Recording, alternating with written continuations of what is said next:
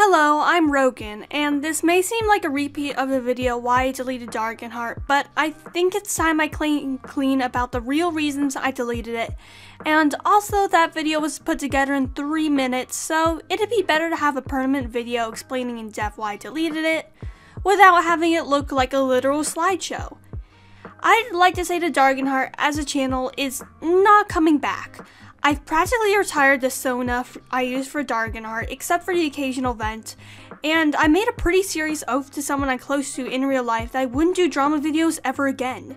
So don't tell me you want Darogan back, it's not happening. If you still have interest in my non-drama content though, you can subscribe to me at Arcane. It is the same URL as my Darogan channel, as I delete the Darogan channel and then create the 4Kane channel, in order to not have people who subscribe to me for drama content rush over there and subscribe to it. The videos on this channel are the only ones I've saved from Darogan and no others probably exist. I decided not to post my Drakenator video because it was outdated, poorly done, and didn't have enough evidence. I also did not repost any of my lovely luring content because I didn't want another wave of haters about my voice. And that was the first drama video I ever did, so it's even more outdated than the Drakenator video. In the future, this channel will be used to host things I haven't published on my Arcane channel due to the channel schedule, such as shitposts and maybe a few map parts. Other than that, I don't see much of use for it other than answering your questions on certain dramas and clearing up misconceptions. My Mando Pony video was not struck by Mando Pony, it was just deleted with the rest of my channel. A thing people commonly get wrong is the background of my channel and my motivations for creating videos, so I'll discuss that first before getting to why I deleted the channel.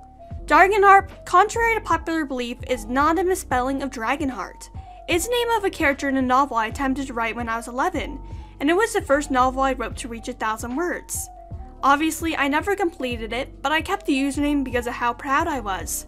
It was the first stable username I had, as I went through 3 usernames in a year before that, and I kept the username for over 4 years.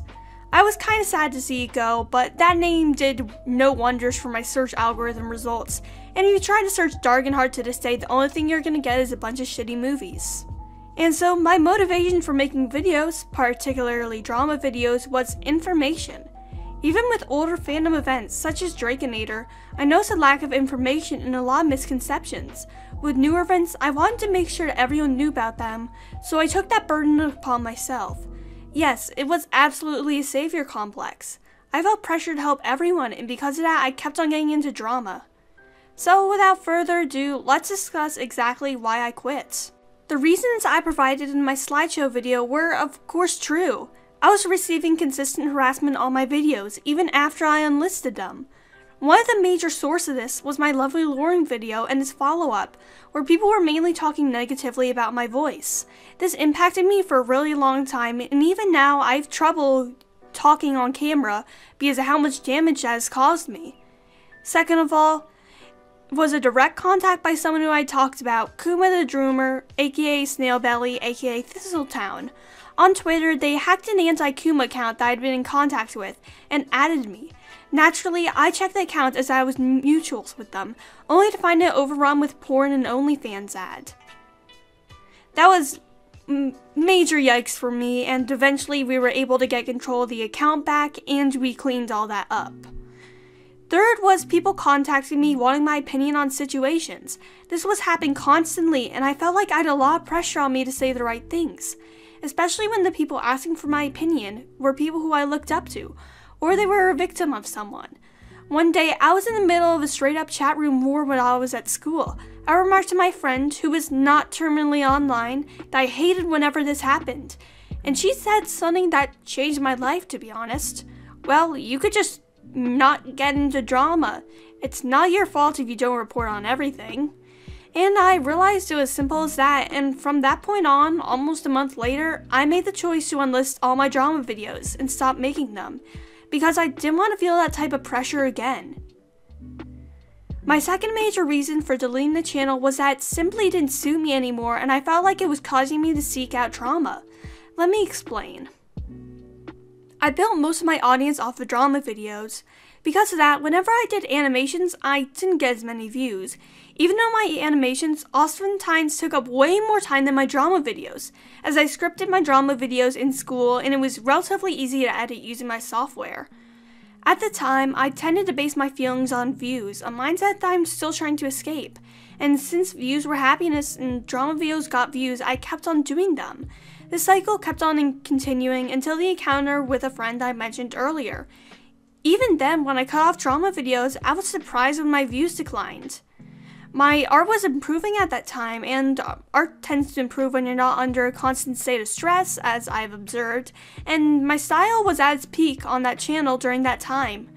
Even though I had 6,000 subscribers, my views weren't even breaking 100. And the reason for that is everyone loves drama, and drama is interesting, and simply my animations weren't interesting enough as drama. People would come there to my channel for drama, and since I wasn't making those videos anymore, they weren't watching. I made my bed and now I had to lie on it. But then the thought occurred to me, I could just sledgehammer the bed and start a new bed. Have a new audience. It might not be as large, but maybe then they would actually care about my work and not constantly swamp me because of my opinions. I set up a date and saved up some videos for the new channel, and so on May the 28th, after just a year of actually running Darogan, I deleted the channel, with no reference of where I was going besides on my social media accounts. I simply didn't want that kind of toxicity to follow me to the new channel, and I didn't want to feel encouraged to make that content again. Since then, I've definitely been happier. I can post what I want, and I of course have improved my art, seeing as I'm not mentally stressed anymore. I've gotten more involved in a tiny bit of drama, however, only when I feel like it's truly necessary. Like for example, there's a predator in the community, or someone straight up harassing one of my friends. Otherwise, I try not to pick fights and stick my nose where it doesn't belong. So yeah, that's the full story on why I deleted the channel, from harassment, drama, and realizing it wasn't encouraging me to be my best self. The channel isn't coming back, and it never will. I feel like my Darogan phase taught me a lot about different things. Psychology, debate, reason, diplomacy, and it even gave me my online name, Rogan. Sometimes I go into my hard drive and scroll through the videos and photos folder. Sometimes I look at it nostalgically before I remember all the pressure I was feeling. I'm really glad that I deleted my channel because it ensures I never ever will have to regress back to that stage in my life again. I'm also glad that I deleted when I did because of a cycle that I've noticed. Part of the reason I did drama videos was to record fandom history, and you know, history is a circle, and I've noticed a pattern. People blow up too quickly, get into too much drama as they don't know how to handle themselves with their newfound fame, and eventually a straw breaks a camel's back and everything tumbles down. I've seen this countless times happen in many fandoms, and I've seen it happen maybe around 4 times in the Warrior Cats fandom alone. I'm glad there was no straw for me, however that straw may have been my own realization of the road I was going down, leading to nothing but further unhappiness, but trying to squish myself into a box to satisfy the needs of others. I'm sorry it took so long to give a proper response. The slideshow video was meant to be a placeholder, and I'm sorry that I became permanent and left y'all with a lot of questions. If you still have any, then comment them down below as I'll be checking frequently.